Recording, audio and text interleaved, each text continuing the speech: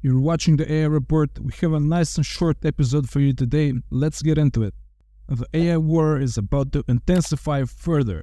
Biden will sign an executive order in August that will limit the exports of technology to China even more, especially when it comes to AI, semiconductors, and quantum computing.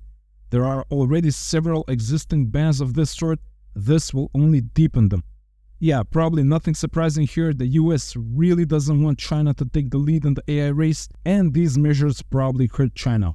And even though the West fears Chinese AI dominance, currently the hottest AI app in China is an AI portrait generator.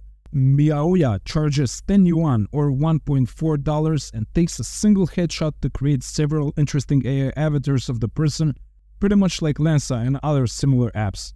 Guys, in the West, this was cool like a year ago, or a previous lifetime.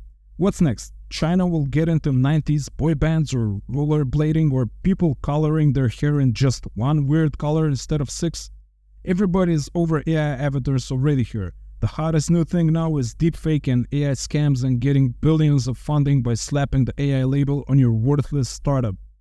Yeah, China is definitely behind. Speaking of getting billions in funding, the S&P 500 is up 19% this year, and AI likely plays a huge role in that.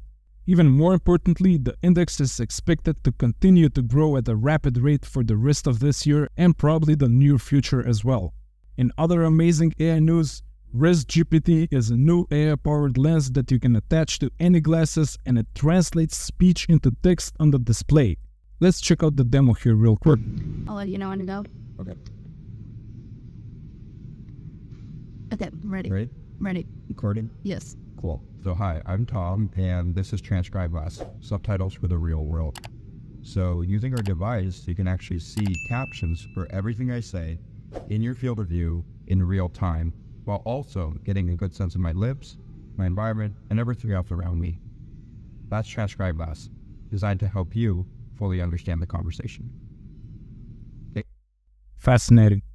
This will not only help deaf people, but it will be used to understand people speaking different languages. Those Star Trek translators are becoming a thing. And finally, one of the most disturbing AI stories I've covered so far, AI-generated clips of a 2-year-old murder victim in the UK surfaced on TikTok, prompting the mother of the murdered boy to respond by calling the clips beyond sick and ask for them to be taken down. I won't go too much into the story here. James Bulger was a 2-year-old boy who was lured, abducted, tortured, and murdered by 2 10-year-old boys back in 1993. That's horrific, and having the mother of the child relive that trauma is, well, as she said, beyond sick.